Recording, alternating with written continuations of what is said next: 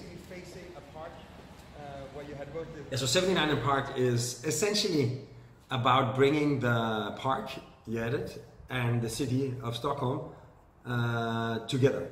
So we have this unique location on the southwest. We're surrounded by park on two sides. To the northeast, we're surrounded by city on two sides.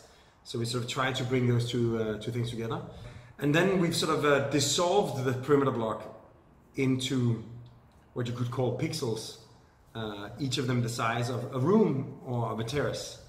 All the pixels are rotated 45 degrees, so they actually look more directly towards the park and the open spaces. And then they're sort of stepping from 2 stories in the south all the way up to the height of the city of Stockholm in the north. So you end up with this kind of pixelated landscape of houses with gardens, with trees, etc.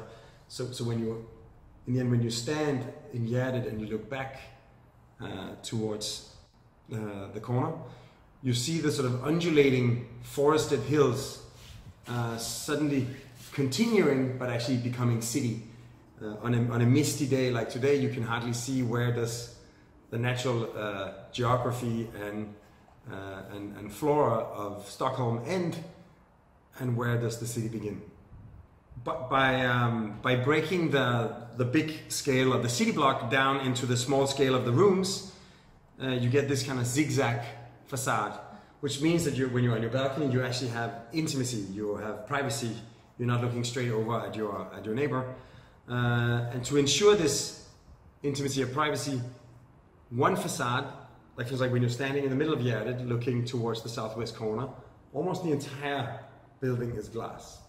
And as you move around it, it becomes 50% wood, and when you're actually standing in the northeast corner looking back at it, it's entirely wood. So each project somehow dictates certain things that ends up becoming specific to that project. However, I think certain themes are probably overarching, but deep down, what we do try to do is that every project we do is a little bit closer to the future that we're dreaming of.